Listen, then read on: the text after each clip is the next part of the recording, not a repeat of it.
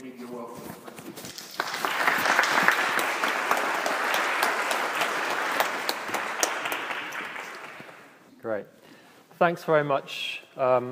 It's a real privilege to be asked to come and speak to you this morning. And I hope that what you're going to hear next, in the next 45 minutes or so, will be something that you can connect to your own work. I was supposed to have been speaking at last year's conference in Vancouver, but unfortunately fell sick. And then I was on my way here, and then hit some airplane problems, so I was beginning to think somebody didn't want me to get here. But I'm here, and I'm delighted to be here, and I'm very grateful for the chance to speak with you all. As you'll see on the slide there, if you're a Twitter person, then go to #EdMedia and you'll see a little question there that I've put there, which is just to see if we can crowdsource a few words and associations that you have when somebody says the words big data and learning analytics, what words spring to mind? And I'll keep an eye on the channel there. Right, well, here's my learning objective for you today.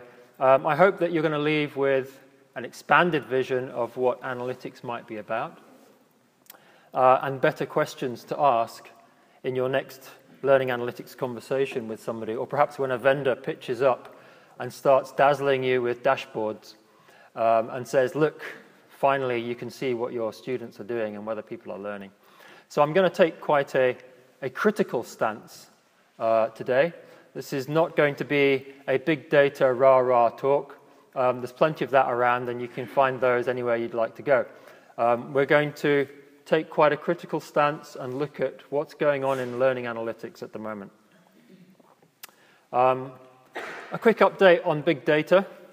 It's basically teenage sex. Everybody's talking about it. Nobody really quite knows how to do it. Everyone thinks everyone else is doing it, and so everyone says they're doing it. And there's a huge amount of hype and hyperbole around big data in general, and it's beginning to sort of impact the education sector. I'm not actually going to talk very much about big data because I don't know if education actually has big data in the sense that other sectors have. But I am going to be talking about computational data and the ability to trace what learners are doing in a finer and finer granularity, but also wonder what that means and try and engage with some of the critiques that people are raising about this. Now, when people announce that they're going to use some kind of modeling or predictive technique in other sectors. For example, our own UK Chancellor of the Exchequer announced that he was going to use dynamic scoring as a way of predicting economic futures.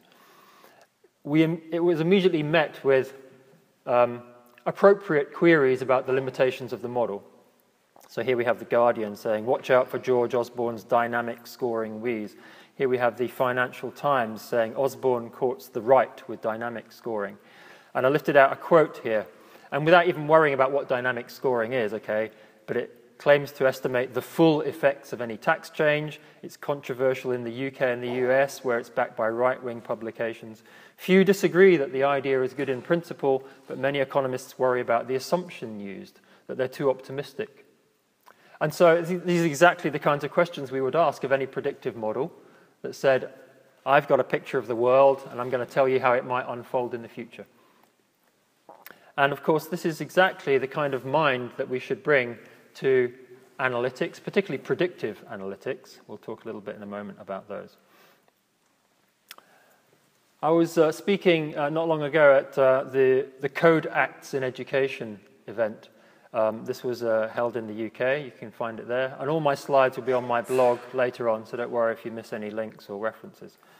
Code Acts in Education was all about how is software shaping education. And they asked me to come along and talk specifically about learning analytics. And so I was on the bus, and I wanted to find the website. I thought I'd test Siri out. So I said to Siri, find Code Acts in Education. Searching the web for code accident education.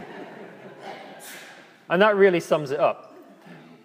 What we're here trying to figure out is whether the particular kinds of code and analytics that we encounter in learning analytics are going to create an accident in education rather than actually enhance and augment what we consider to be the highest forms of learning.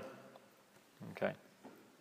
So with code's rich insights in mind, I ran a panel at the Learning Analytics Conference called Educational Data Scientists, a Scarce Breed. John Behrens from Pearson, who runs the Digital Analytics Lab there, he had a great contribution. He said, things that make me crazy. His data analyst shows him an amazing visualization. And John says, looks great at a high level. How have you explored it and tested the assumptions? Analyst says, what assumptions? And John used this as a nice example of, this is the difference between a data technician and a data scientist. A data scientist is aware that whenever they bring computational tools, there are assumptions embedded. In fact, what I'm going to argue is there are worldviews embedded, there is epistemology and pedagogy embedded in analytics. And we have to walk into that with our eyes wide open. Not scared of it, but eyes wide open. A great image here, tweeted. My Dutch is no good, but it says, check the huge difference between knowing and measuring. So the fear amongst those who are skeptics of analytics technology is that it will have a reductionist, lowest common denominator, what Gardner-Campbell calls Walmartification of higher education effect. All right? Here is the tool that every bean counter, accountant, and optimizer of efficiency ever dreamed of.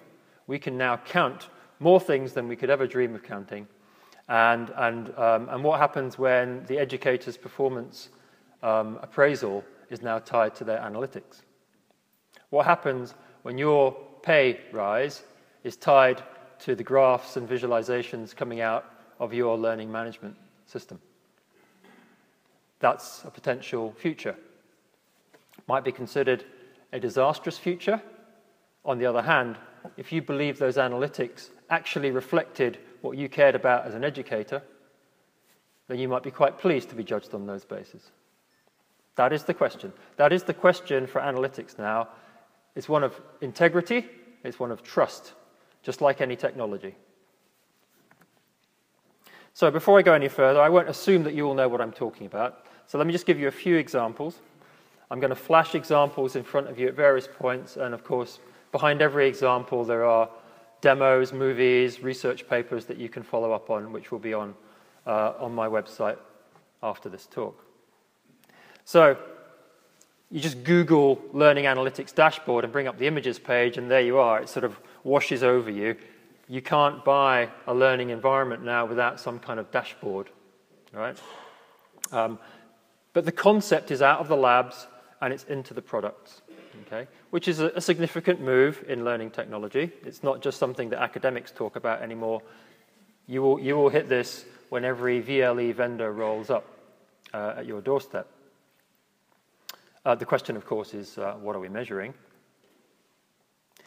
Some of the most impressive results from learning analytics are coming out of the adaptive systems, intelligent tutoring environments.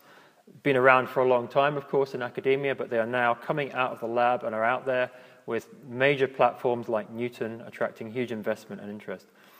So the Carnegie Mellon team have demonstrated that their stats tutor, which adapts itself to what you are doing and the mistakes you're making. Students who are using this in combination with a blended mode of delivery learned a full semester's worth of material in half as much time and did better than students learning in a conventional way.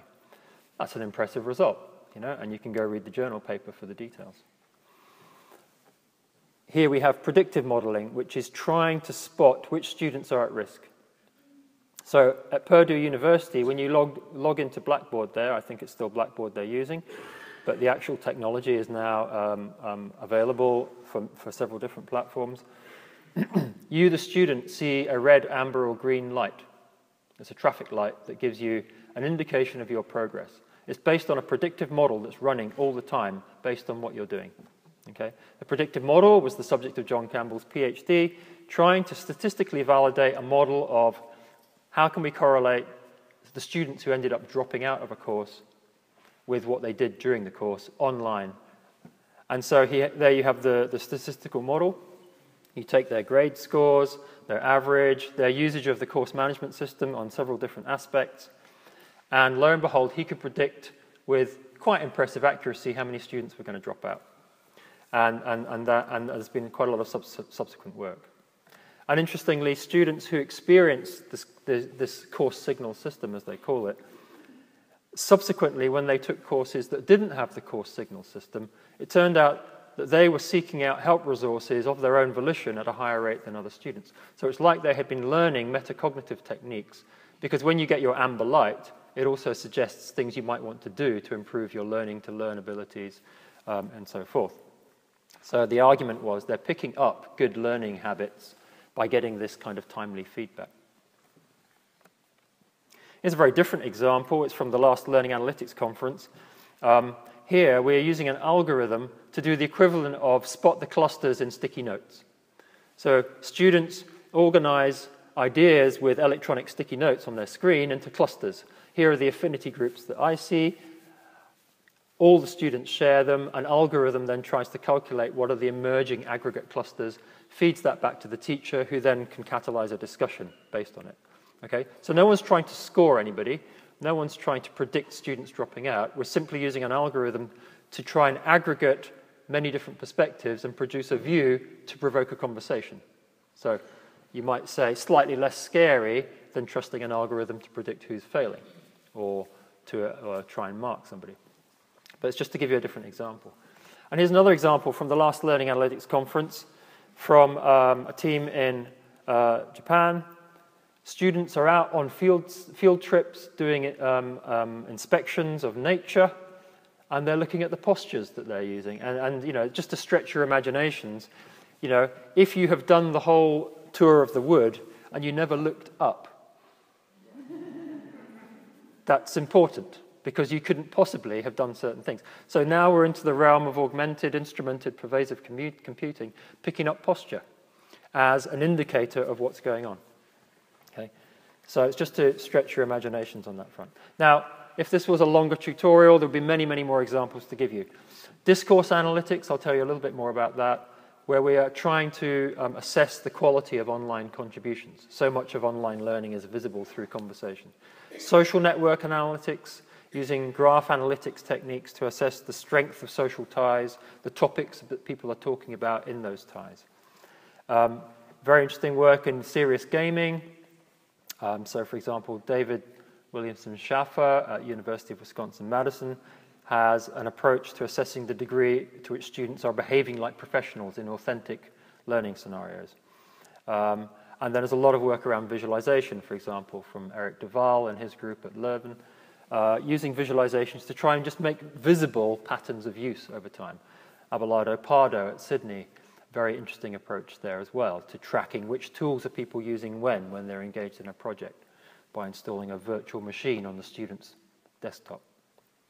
Okay, so some of my other talks go into these in more time, but what I'm trying to do today is spend a bit more time on the sort of stepping back from these specific examples and asking what's going on here. So people are getting very excited about analytics. There's certainly a lot of interest in trying to predict student dropout and improve retention for all the obvious reasons. Institutions are interested in that. But people are also asking, what kinds of learning are we really able to track with these technologies? So Neil Selwyn, bringing a sociological perspective, observing, measuring, describing, categorizing, classifying, sorting, ordering, and ranking. These are processes of meaning-making, and they're never neutral, objective, or automated, but they're fraught with problems and compromises, biases, and omissions. Evgeny Morozov, in his usual flamboyant, provocative style, his latest book, To Save Everything, Click Here. A pretty acerbic critique of the Silicon Valley, we can fix it mentality.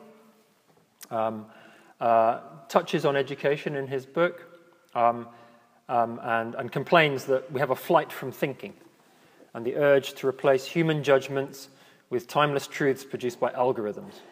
This is the underlying driving force of what he calls technological solutionism, where technology and its inventors almost invent problems for technology to solve, which perhaps aren't even really problems. So Morozov would not be very happy sitting in the audience today, I suspect. But if Morozov was here, I'm hoping that some of the things I'll show you might calm some of those concerns. I'm just dropping this in. This is slightly left field, but what Morozov argues is we need to move from a sort of numeric calculating mind to something different. You might call it narrative mind. Others call it contemplative mind. So I'll just point you to Alex Pang.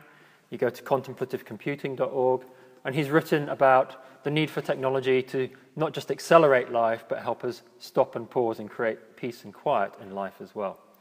And if you're interested in this, there are a couple of links at the bottom to some blog posts about how this might connect to learning.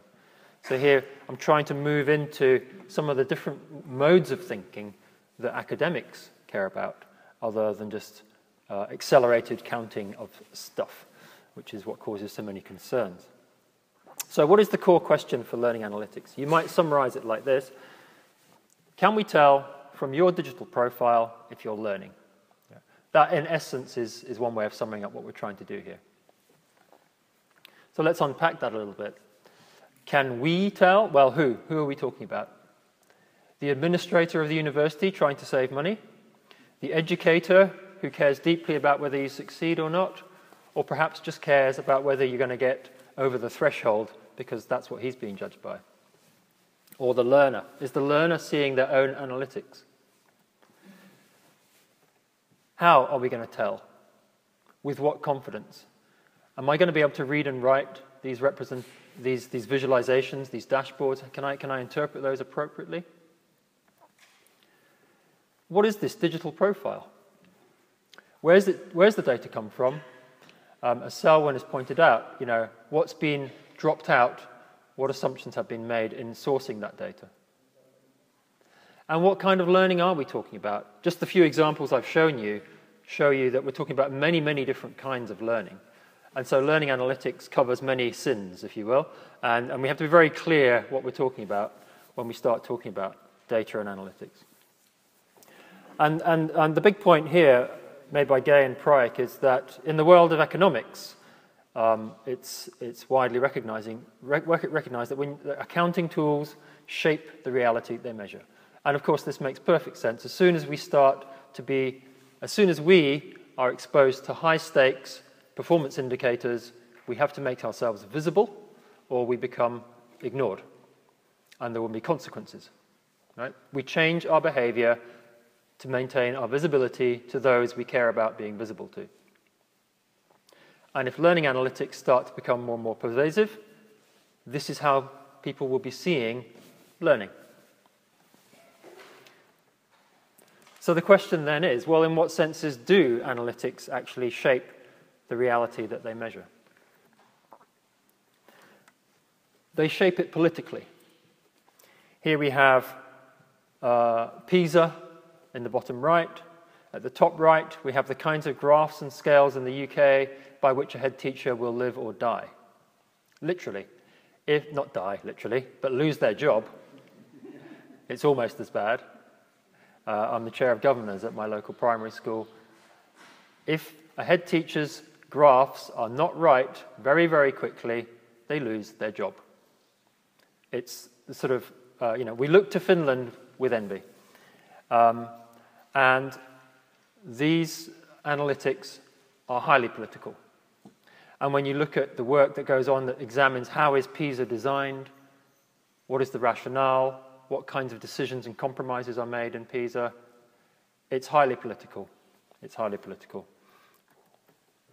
Analytics shape education ontologically. What can we talk about with this representation? So on the right here, you see very different representations that are focused on the top left at exam results. On the right, they're looking at your verbal, linguistic ability. Bottom left, they're looking at lifelong learning dispositions. I'll tell you a bit more about those. On the bottom right, we're looking at the kinds of contributions people are making in conversations.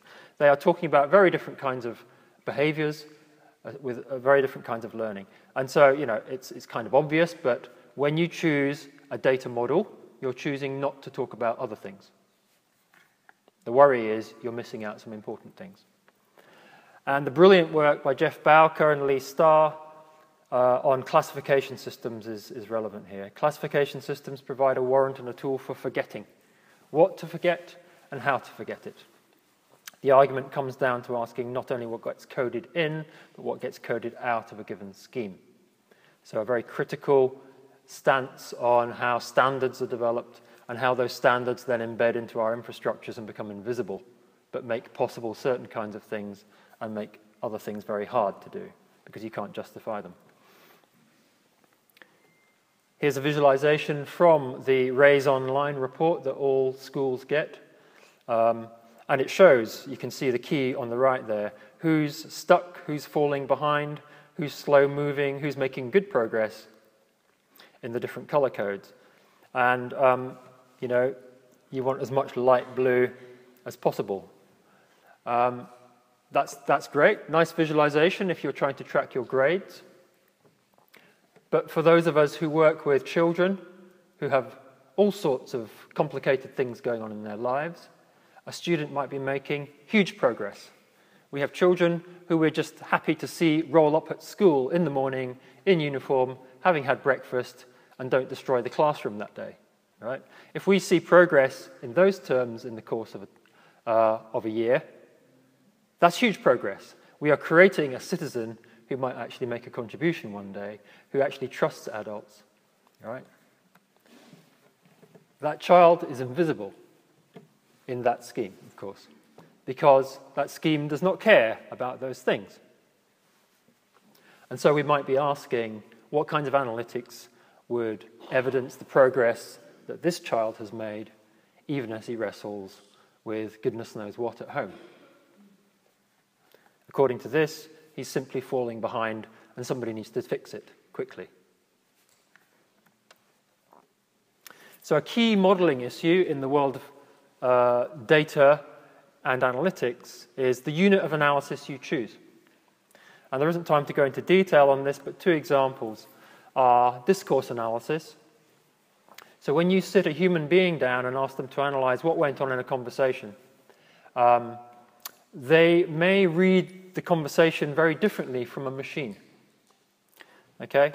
And very interesting work by Caroline Rosé at CMU and many others about the differences between teaching a machine to read a transcript and how a human reads it.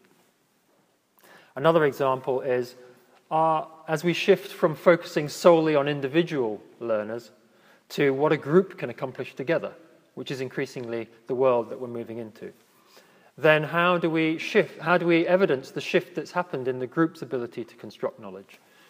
And so some really interesting work by Bodong Chen from OISE in Toronto, now Minnesota, analyzing how you could analyze the knowledge-building forums that they have using the knowledge forum tool and evidence shifts in the language that's being used or look at the patterns that seem to contribute most. Again, these slides will be up later. You can get the references for that. How do analytics shape education? Algorithmically. You're writing code with rules, with thresholds, which are looking for certain kinds of relationships and patterns. The algorithms might even make a recommendation. Amazon is constantly trying to tell you what the next book, DVD, or microwave you should buy is based on the picture they're building up of your preferences. Right? And in some forms of analytics, the recommendation engine is trying to figure out where you're at, where you're trying to get to, what you've mastered, what you haven't. But buried in those algorithms are all sorts of assumptions. And so there's a very fruitful conversation to have between the people who write these and learning scientists and educators who might have a view about what's being formalized in code. Governingalgorithms.org, fascinating conference on on this very exact question. Asking the question, what then do we talk about when we talk about governing algorithms? They were worried about algorithms in society, but also how we govern algorithms, how we stay in control of the algorithms that are just pervading our lives. And of course, the same, we might insert governing learning analytics algorithms in there. And the conference there talked about whether we're, a whole bunch of fascinating things. There's a great provocation paper there, which talks about some of these topics, which I'm putting up here, around the inscrutability of algorithms, around where the agency lies, around what kinds of norms are we building in. So I definitely encourage you to take a look at that paper if this is of interest to you. So again, there's a conversation going on way outside of just learning, but it's very germane to the impact of this technology into education. One possible approach to take is, well, let's make sure at least that the algorithms are not in black boxes, but are open source. And there was a recent summit held around open learning analytics between Solar and the Apereo Foundation. And you can find that on the Solar website. More on that later. How do analytics shape education semiotically?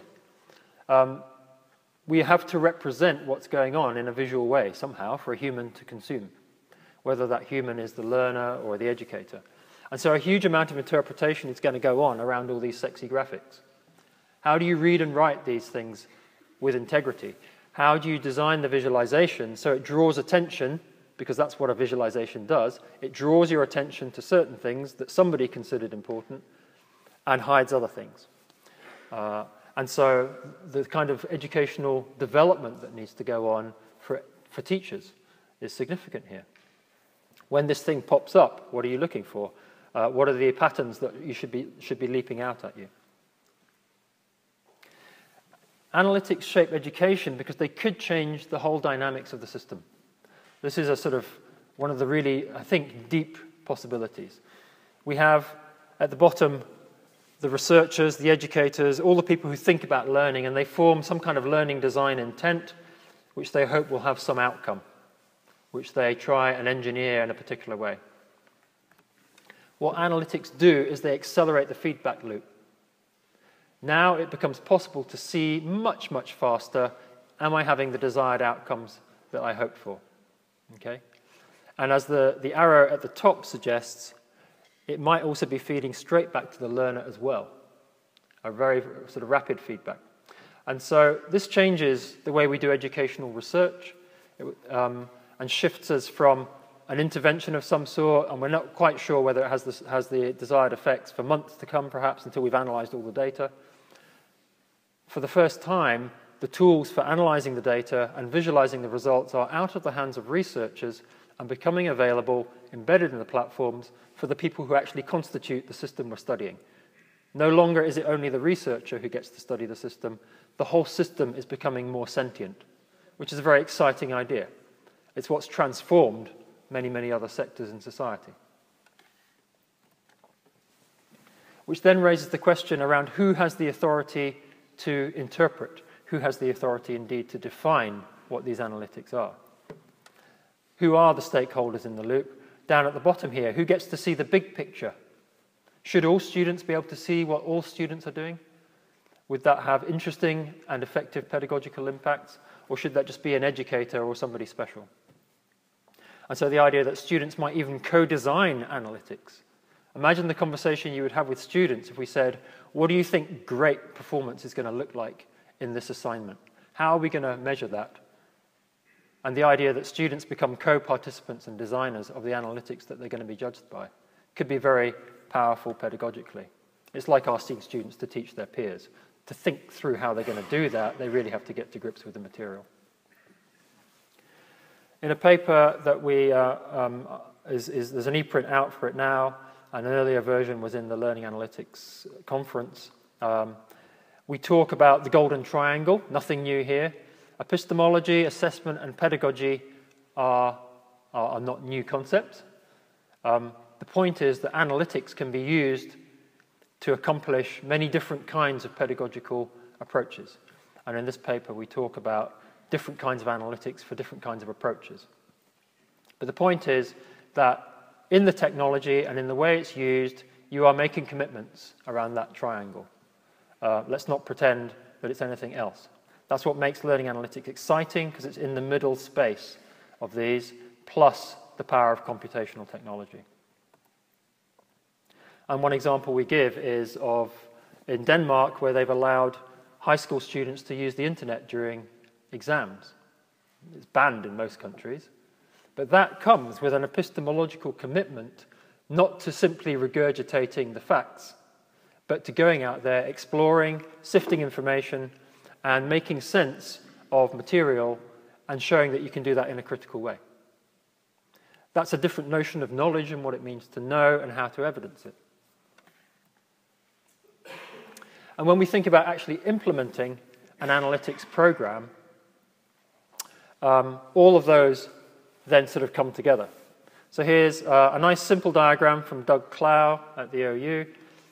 We have learners, we gather data about them, we devise some metric to try and figure out if some behavioral patterns that we're interested in, and then we try and make sense of it and make an intervention. But as we go around that cycle, we find that decisions are being made of a very important kind. What kinds of learners and what kinds of learning do we care about? What data can we actually capture digitally? How is that going to be cleaned? Are we going to strip out important contextual details? Do you have a theory of learning that you're actually going from here? Does it predict certain kinds of patterns that you're going to pay attention to and look for? If you're looking for those patterns in the data, do you actually have a technique for extracting those from the text or from the numbers or from, even as we said, the posture of people when they're out there examining those trees? And how are we going to make those analytics visible? Who's going to read them? And are they equipped to actually make sense of them? And then is a human and or software going to make some kind of intervention from that? So you can see this whole analytics cycle is infused with human judgments and values. That dashboard does not spring to life on its own. Data does not speak for itself. It's a ridiculous concept, but the hype around data and objectivity and algorithms suggests otherwise. So, analytics profoundly shape education in all of those respects. Let's think about what kinds of learning we're trying to optimize this system for. Livingston in 41.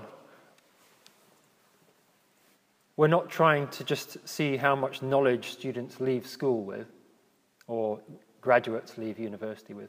We're looking at their appetite to know and their capacity to learn. And that was in 1941. I don't think the terms lifelong learning or 21st century skills were in currency at the time. John Seeley Brown. We're looking at the profiles of what it means to be effective in the 21st century. Resilience will be the defining concept. When challenged and bent, you learn and bounce back stronger. Dispositions are now at least as important as knowledge and skills. These can't be taught, but they can be cultivated. Larry Rosenstock from High Tech High in San Diego, amazing guy.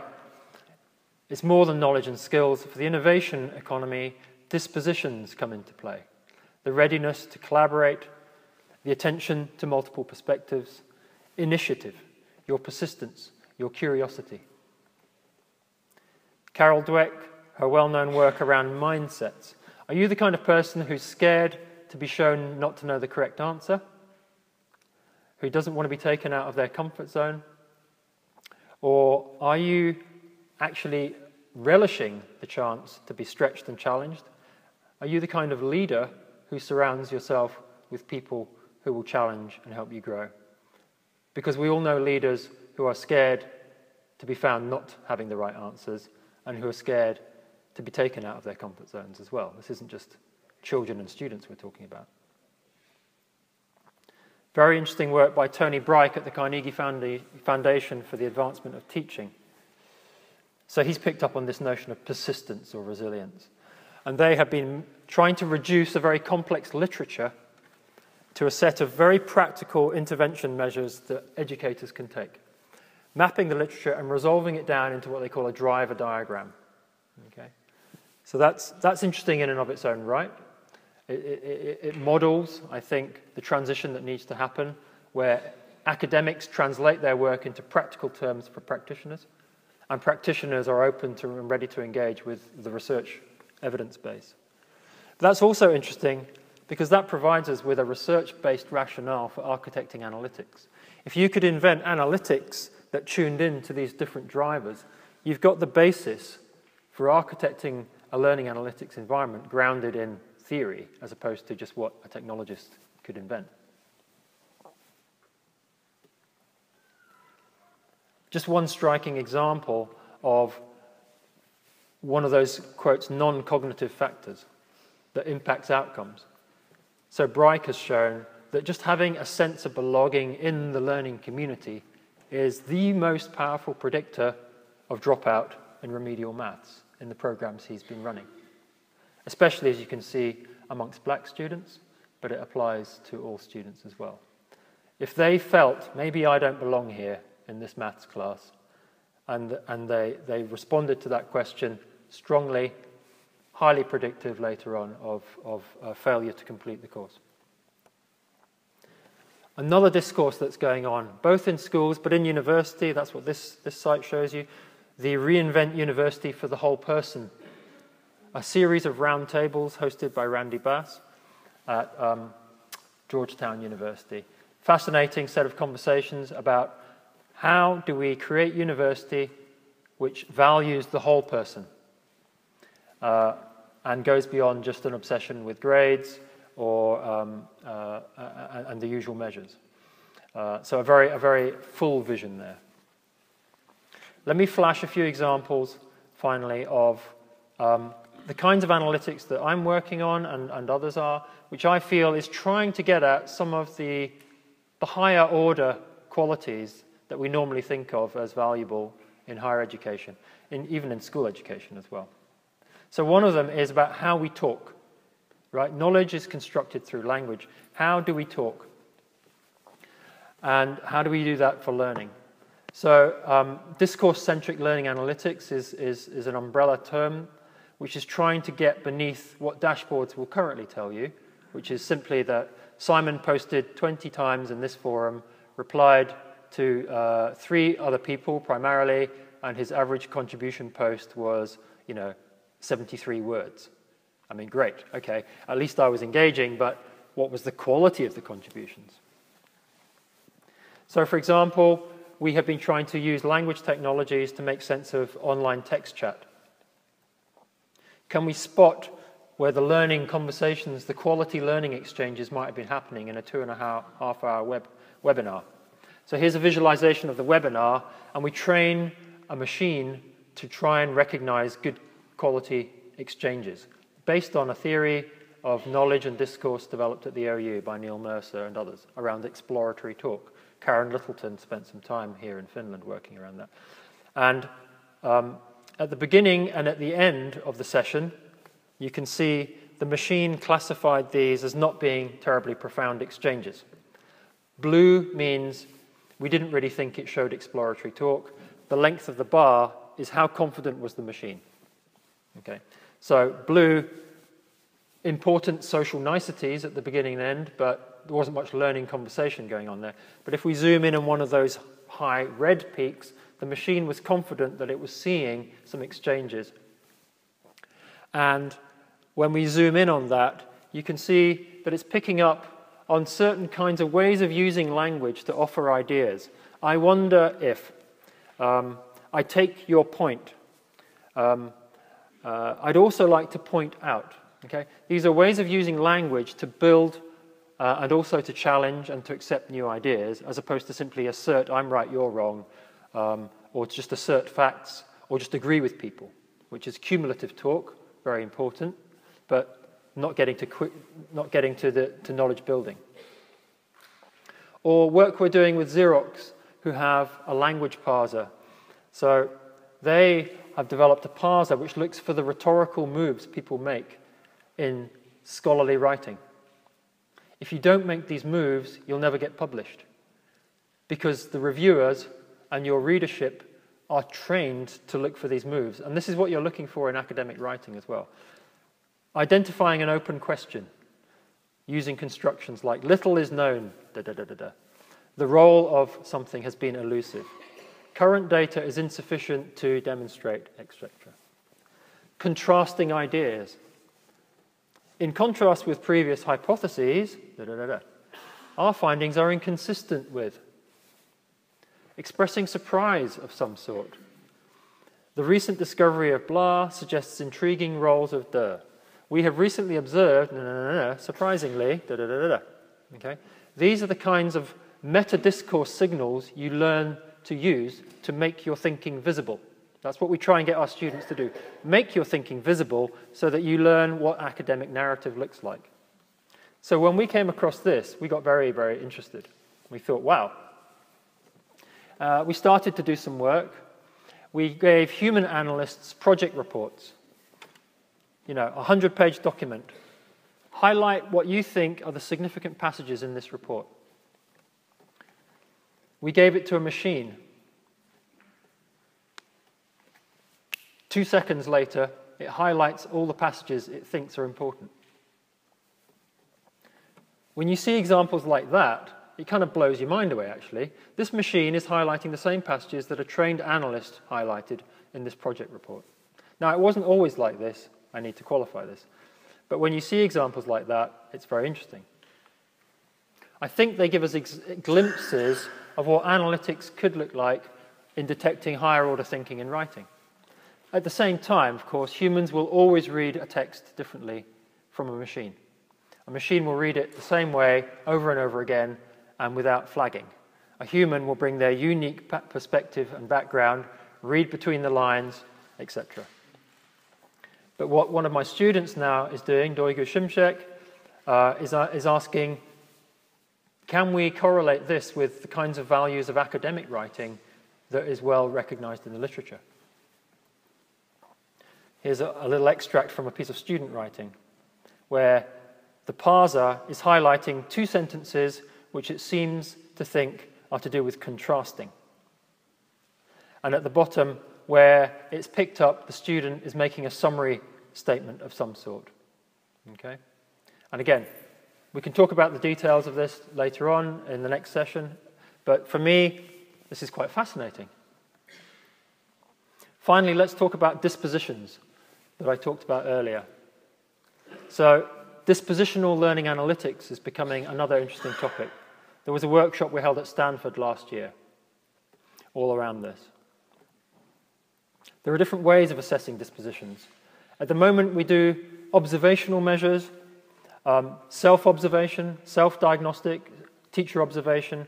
You know, is this student showing persistence and resilience? How curious is this student? The big shift is adding in the behavioral analytics. So here's a screenshot from my local school where we asked the pupils, how good are you at managing your distractions? And you can't read that, but basically they choose a scale from 1 to 4, from I very rarely distract other people and I'm able to manage other people's distractions, and I feel I'm quite focused, down to the bottom where, you know I'm all over the place. And they put themselves on the scale 1 to 4 on the right there. But people are now developing questionnaires to try and diagnose this disposition. There's one from Mindset Works. And this is one from Bristol that I work closely with called Ellie.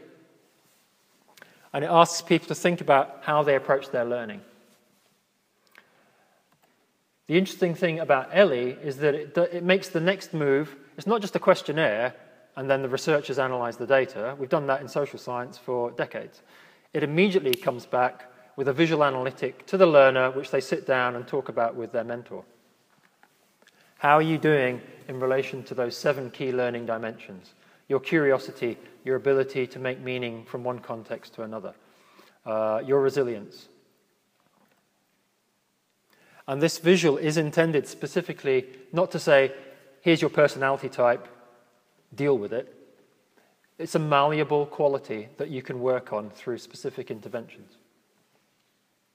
We folded this into a blogging platform, so students now are blogging, narrative, but they're also clicking buttons to say, I feel that I'm really focusing on my resilience at the moment. There's the tortoise for resilience. There's the curious kitten. There's the chameleon that reflects that I feel that I'm changing and learning from how I would have approached this, say, 2 months ago. Here it is being used with master's level students as well. And here's the dashboard the teacher sees, so they can get an overview of all the different inquiry projects the students are doing, and they can drill down into the student's blog at any point to see why did they think that they were demonstrating their resilience at that point. And the next step, the behavioral analytics step, is could a display like this be generated not from self-report, but from behavioral analytics? Could my ability to work well on my own and with colleagues be reflected in my social network patterns, the way in which I initiate relationships online? Could my resilience be associated with behavioral and even somatic data? My life can be increasingly quantified through different apps, through my fitness band, etc., about how I respond in situations which challenge and stress me. Could my ability to make meaning between one context and another be revealed by the way in which I tag posts? What if I tag pictures in a very different way from my peers? I'm seeing something that other people are not seeing. What if I share stuff from one community to another that no one else thought of doing? Social networks can pick that up now. Language technologies can pick up questioning and arguing behaviors, as I hoped I've demonstrated, which reveal something to do with curiosity and the kinds of epistemic commitments I'm making to what counts as a justified belief. And so we're moving to the idea of a dashboard which is not scoring me, but which is giving me a reflection back of how I'm doing on some of these higher order constructs. And there's a paper that talks more detail about that. Okay, I'm not going to have time to go through my final example, but I'm happy to take questions on that. The learningemergence.net site is where we're exploring some of these ideas. I encourage you to go there. And I think that these are the big shifts that analytics is about to usher in. It's one about changing organizational culture to one that values evidencing what you believe is important. It's changing the academic culture, that education and learning sciences could be about to experience the same shift that genomics or theoretical physics have experienced, where the revolution that data brings means new ways of doing research. I think we may be about to see a way of evidencing many of the qualities that so many people have talked about for so long, but have been very hard to assess. I think that the practitioner culture may be about to change as well, where you are able to actually evidence whether your learning designs worked or not, and you can make more timely interventions. And there are some really interesting new opportunities opening up for research and practice, that higher educations have now got to manage the rollout of technologies like this. That's a site for organizational learning research. We've got all the interesting creativity and curiosity that we need from our graduates, and that's meeting computational thinking and bits and bytes. And that's quite an interesting clash. We've got a real issue to do with staff professional development and leadership development. Can they engage with these representations with trust and integrity? And there's all sorts of opportunities here for pedagogical innovation as well, about how analytics may make students more self-aware and more able to regulate their own learning. So finally, if this interests you, take a look at SOLAR, the Society for Learning Analytics Research. Next week in Harvard, we have the second Learning Analytics Summer Institute. You won't be able to get there, but you can join online. And we have Learning Analytics Summer Institutes happening all over the world, in fact. There may be one near you, or you'll be able to join in online. Next March, come to New York for the 5th Learning Analytics Conference, where you'll hear a lot more about these kinds of things. And my conclusion then is that analytics unavoidably will shape education on many different dimensions, and they will perpetuate educational worldviews. The question is, are these the worldviews that we want, that we will trust these analytics to tell us more about? but let's make sure it's intentional and not accidental. Thanks very much.